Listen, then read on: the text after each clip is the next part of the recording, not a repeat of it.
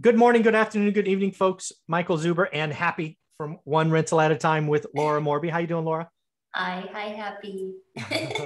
She's being a little chatterbox. I'm not sure how sensitive the mic is, but it's okay. You can talk all you want, Happy. Yeah. Yeah. So, Laura, what I'd like to talk about in this particular episode is you and your husband train, mentor, teach, whatever the right word is, students. You've been doing that for years, as have I. And I'm wondering, can you almost spot somebody who's going to do the work and go far versus, the person's going to show up and do nothing? Or are you constantly surprised?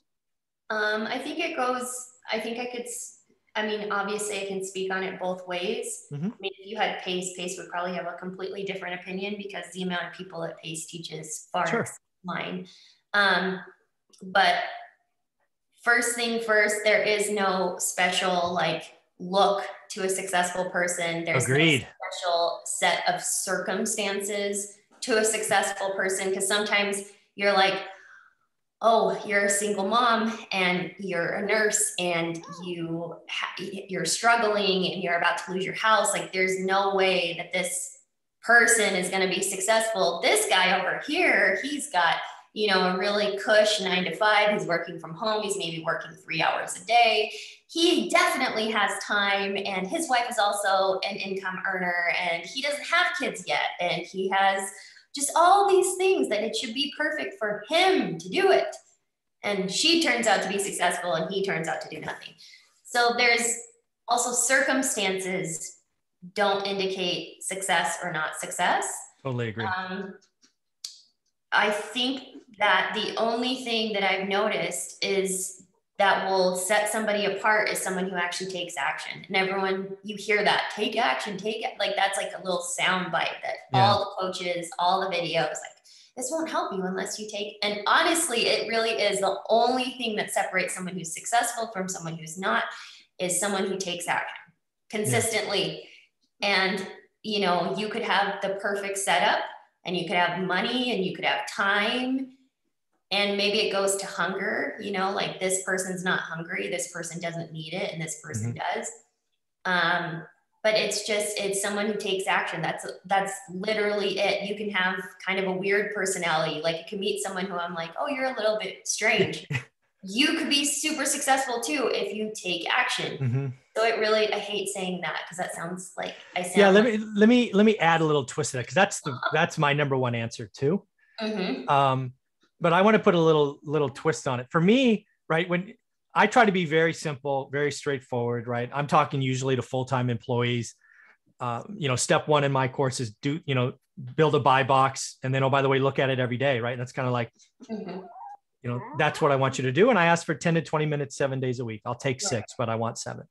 Right. And then I stop, right? And the students that come to me and they take that and they start doing it, their chances of success go through the roof. Right. The ones that I see have less of a chance is they want to debate. They want to ask 1,000 questions. Oh yeah. No, Michael, you don't get it. I'm like, no, you don't get it. I'm trying to teach you a skill and you want to debate me. I mean, so if you are asking for help, if you spend $300 and buy my course and then you want to argue about step 1, don't buy the course, right? Because that's all I know is that's the work. There's the path. Once you get to step 3, I'll come back to you, but I'm not going to do step 1 and step 2 for you. Yeah. Are you speaking on like the engineer type of questions, or are you speaking on the analysis paralysis? Both of them. Yeah. I agree. Yes. Yeah. Oh my gosh. Yeah. The analysis paralysis is, this is going to sound so bad. And at this point it's fine, but it's fine, right? It's fine. There was a guy that I worked for, super nice. I won't name names. It was very short. You probably won't even be able to figure out who it is, but he constantly made decisions that I was like, what? And just like, but guess what? He just constantly went out and just did these things. He did stuff. Yeah. And so I'd come home and I'd tell Pace, I'd be like, I'm just like so confused. And Pace was like, he is not the smartest person in the world. but it's like almost like you're not that, like you're smart. Like I'm not saying he's like just a box of rocks. Like he's obviously intelligent enough to get through his day and put on his shoes and stuff like that. But like he just like went out and did stuff. Like he just took action. He just did it, and like it worked out a lot of the time. And so he was like, Pace was like, you are like too smart. He's like, you'll just like in your brain, you'll think about all the things that could happen, and you'll think about all the stuff that you need to do and all the stuff that and you'll just think yourself to death. And this guy doesn't have any of that. So he just goes out and does. Yeah. And so Pace is like, there's like this certain thing where it's like, if you're too intelligent, like it's almost like you'll talk yourself out of it, or you'll think yourself into 6 months and then you still haven't done it. And someone who's just like a smidge less intelligent is just going to go out and do it. And guess what? They're going to be 6 months ahead of you because they just went and freaking did it. Yeah. And so Pace all the time is like, oh, analysis paralysis is going on right now. And I'm like with someone, and I'm like, yeah, it's true. And you can see it. You can see Pace will tell somebody something, like literally how something is done, like show them like exactly like under the hood, like whatever. And then I'm just still more questions, and I'm still confused. I saw it like a day ago. Pace had a party at her house, and I'm like, okay, you might not be as far down the line in 6 months as this guy, because like you're gonna overthink it, and you just need to go do it. Just go do it. Nike, just do it. Just do it. So yes, analysis paralysis definitely will take out a few people for sure. Yeah. The other thing I see is I don't know what I call them. April Crosley calls them butterflies. I think Anna Kelly calls them squirrels. I call them, the grass is always greener. It's like you do this on Monday, then you do that on Wednesday, you do that on Friday. You never build up economies of knowledge. You never build up a foundation. Mm-hmm. If you're bouncing around once a week, once a month, you're always going to be at zero. And you're probably confusing yourself. 100%. Yep. I think, yes, I started teaching some people how to like find deals. Mm-hmm.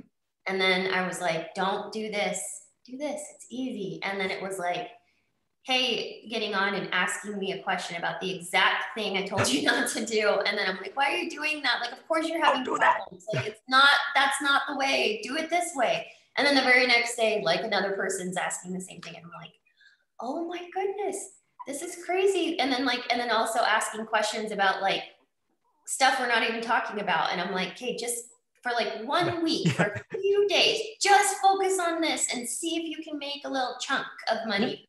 Like, that's all I want for you. Like, but it's like, yes, it's, I don't know. Like, I don't know what happens in their mind that maybe Carlos Reyes posts a wholesale thing and then they're like, oh, wholesale. And then they listen to a Steve Trang podcast and someone's talking about direct mail and they're like, oh, direct mail. And exactly. And then they listen to Pace and they're like, oh, subject 2. And it's like, oh my gosh, just pick. Yeah.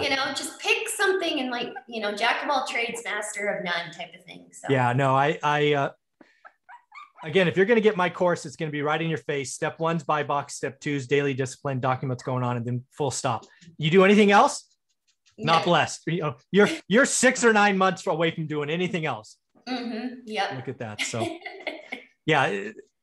And again, it is the people that overthink it. They bounce around, they ask questions. It's like, no, it's like, this is how you make a peanut butter and jelly sandwich. You put bread down, you do this first, you do that. I mean, don't overthink it.